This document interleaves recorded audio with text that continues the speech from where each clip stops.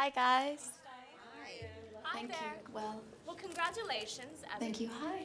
Hi. How close are you to finding a dress for the big day, and what are you looking for inspiration-wise? Favorite designers, all of that. It's so funny. I had said that as a little girl, most little girls dream about their wedding dresses, but I always dreamed about my Oscar dresses. Maybe because I like color.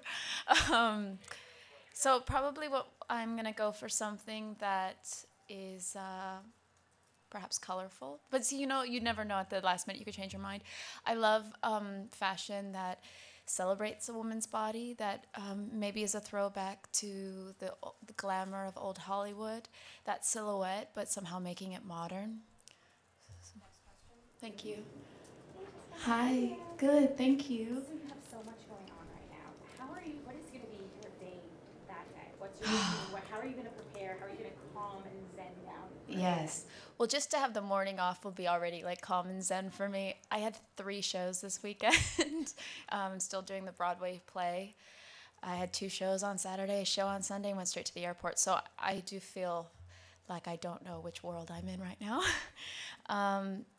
So probably the morning of the Oscars, I'm going to be surrounded by my friends and my family, and probably have a nice breakfast and play some calming music with candles, just something really relaxing and celebratory. For me, I know it's a strange thing that happens this time of year where it starts to feel like it's a race.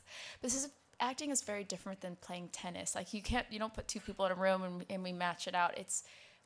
For me, I feel like I've already won. And so I never want to lose sight of what I feel right now in being in this business and being nominated. I know everyone says that, but really, you win already. And that's going to be very important for me and my family and my friends to focus on. Next question. Thank you. Hi. Hi, you trained long and hard to get to this point in your Yes. career. What advice would you give all the young actors in this town right now who want to be where you are?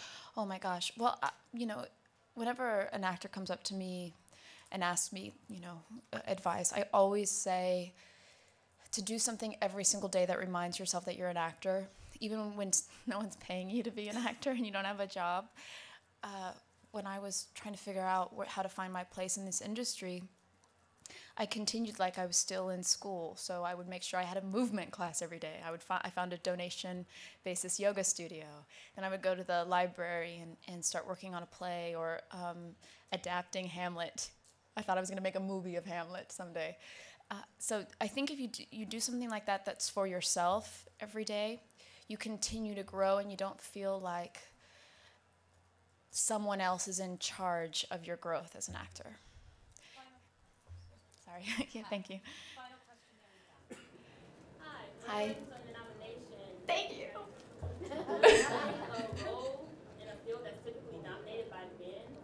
And I want to know, what advice would you give females who are starting out in the military, and how do you prepare for your role?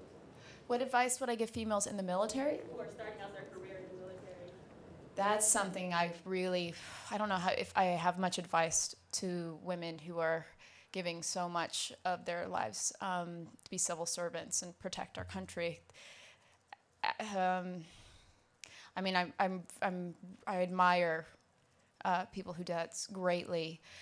My advice to any woman in a field that has been in the past dominated by men, by numbers and by seniority, would be to look at the great examples of women like Catherine Bigelow and like Maya, who's the woman I play in this film.